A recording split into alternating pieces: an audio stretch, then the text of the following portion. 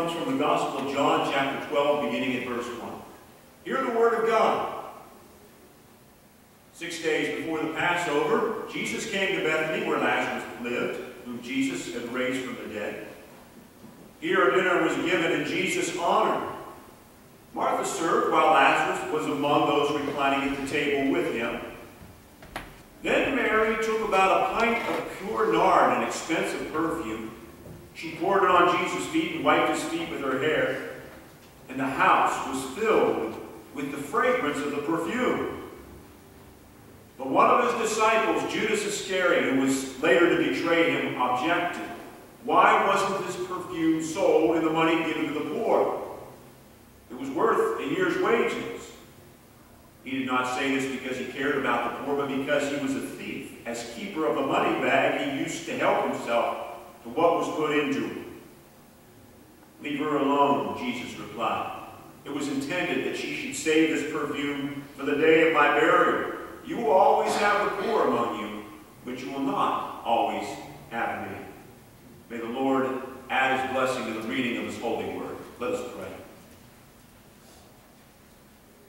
Lord, we thank you for your word this morning. We ask now that your Spirit would give us understanding. Open up our hearts, open up our minds to the depths of the truths held within your word. And Lord, as we begin to understand, help us to grow spiritually.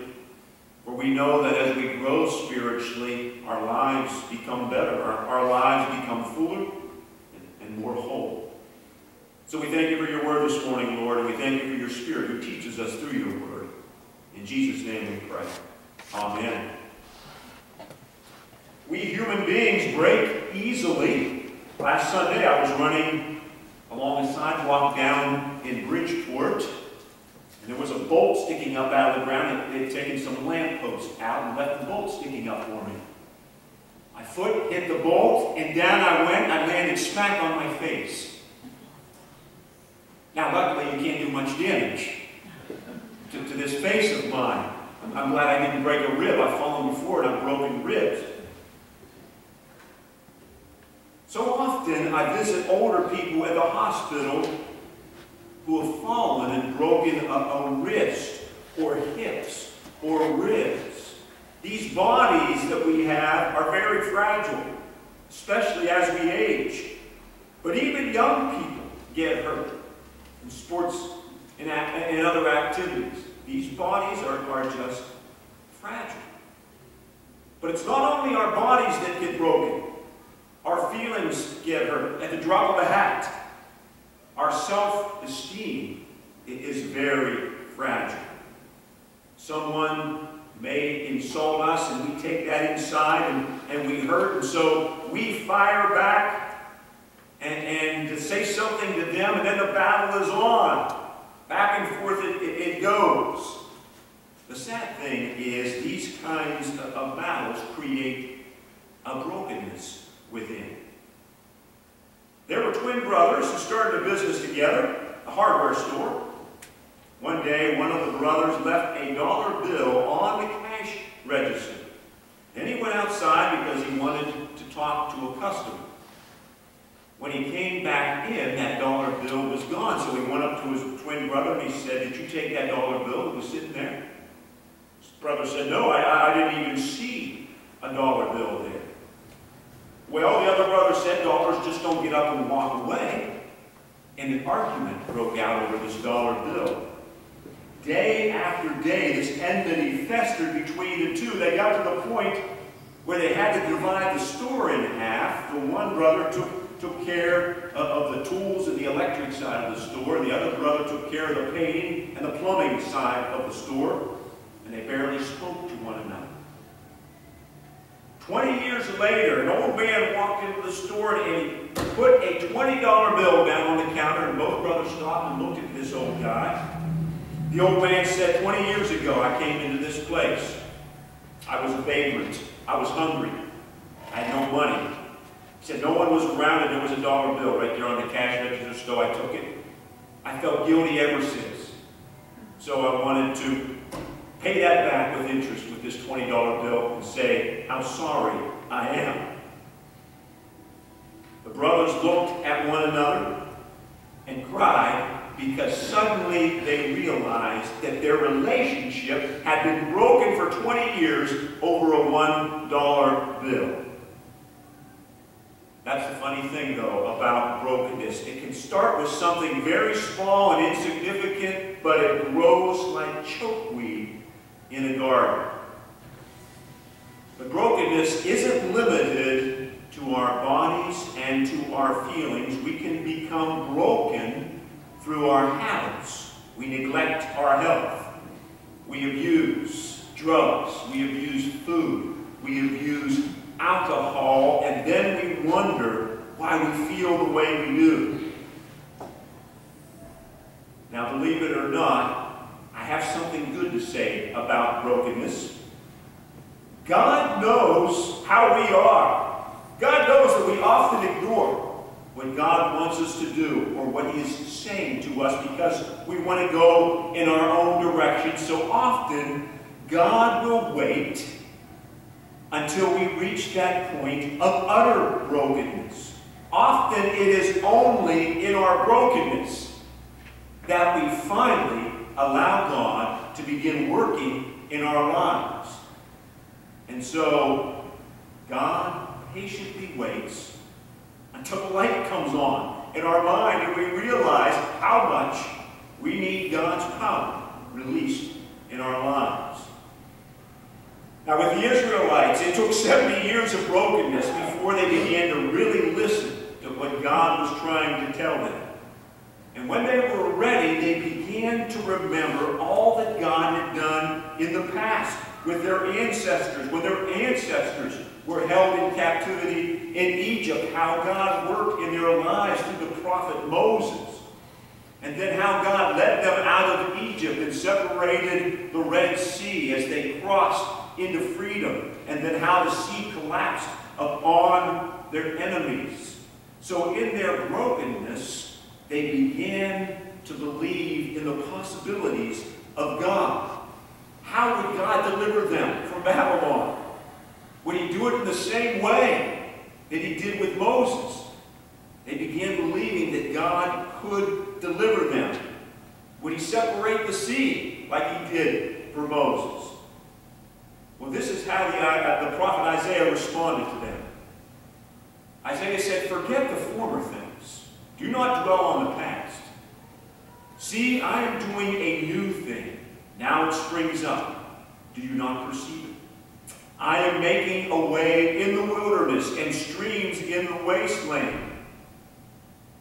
The wild animals honor me, the jackals and the owls, because I provide water in the wilderness and streams in the wasteland to give drink to my people, my chosen, the people I formed for myself, that they may proclaim my praise."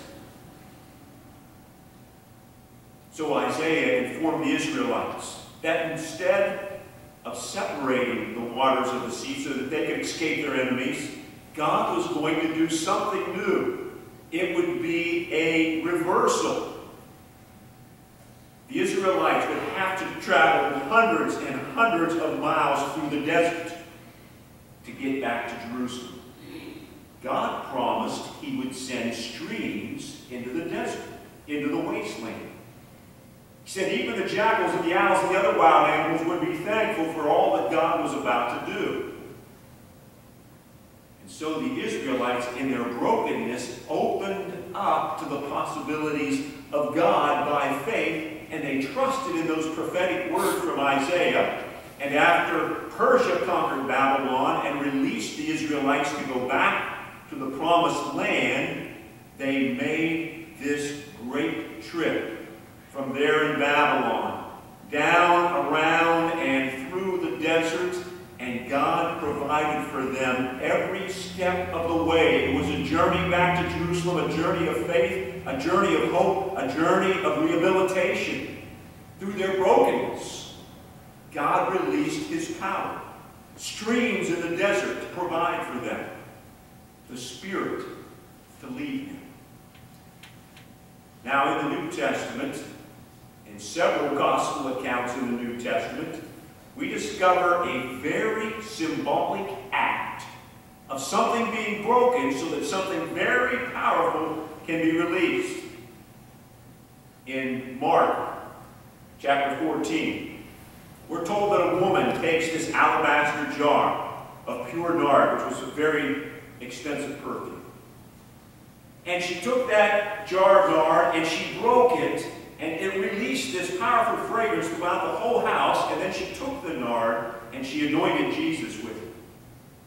Now, in the other account, in John's account of it, John chapter 12, this is what we read.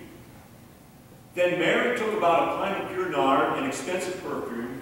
She poured it on Jesus' feet and wiped his feet with her hair, and the house was filled with the fragrance of the perfume. So here in John's gospel, we discover exactly who this woman is. It's Mary. Not Mary, the mother of Jesus. Not Mary Magdalene. But Mary, the sister of Lazarus and Martha. Now, not many days before this, Jesus had raised her brother Lazarus from the dead. So Mary's act of taking the most precious thing she owned, this pint jar of nard, and breaking it, and then pouring it onto Jesus' feet to anoint him, was an act of commitment and an act of discipleship. This was an act of expressing her love for her Lord, the one who raised her brother from the dead. Now, how do we know that this act was an expression of discipleship, of calling Jesus Lord? Well, when you think about it, who was anointed in the Old Testament? Kings were anointed. Samuel anointing young David, who would become king. Mary was saying, "You are my king, Jesus. You are the Messiah. I trust you. I am committed to you." Now, there was one disciple who raised great objections to this act, and who was that? Judas. He said, "Why wasn't this perfume sold and the money given to the poor? It was worth a year's wages." And it seems like Judas is very socially concerned about the poor, but then in verse 6 we get his motive. He did not say this because he cared about the poor, but because he was a thief. As keeper of the money bag, he used to help himself to what was put into it. See, Mary broke that jar, and she anointed Jesus because she herself was broken. She no longer wanted her ego. She no longer wanted her selfishness to direct her life anymore. She no longer wanted self-rule in her heart, but rather she was at the point where she wanted to make Jesus the Lord, so that Jesus could direct her life. She was ready to follow Christ. Judas did just the opposite. He wanted more for himself. His selfishness, his ego was not willing to be broken so that Jesus would be Lord of his life. So he refused to let Jesus rule from the throne of his heart. Because of her brokenness, Mary experienced the release of God's power in her life. She became a spirit-empowered person. Because Judas wanted to remain in control of that throne of his heart, he rejected the Lord. He rejected Jesus as king. And God's power was not released in his life, and we know what happened to Judas. No matter where he fled, he couldn't escape himself. And his self was his worst enemy, a fatal enemy. As we continue in John's account, though, we discover Mary's anointing of Jesus had another purpose. John 12:7-8 says, "Leave her alone," Jesus replied. "It was intended that she should save this perfume for the day of my burial. You will always have the poor among you, but you will not always have me."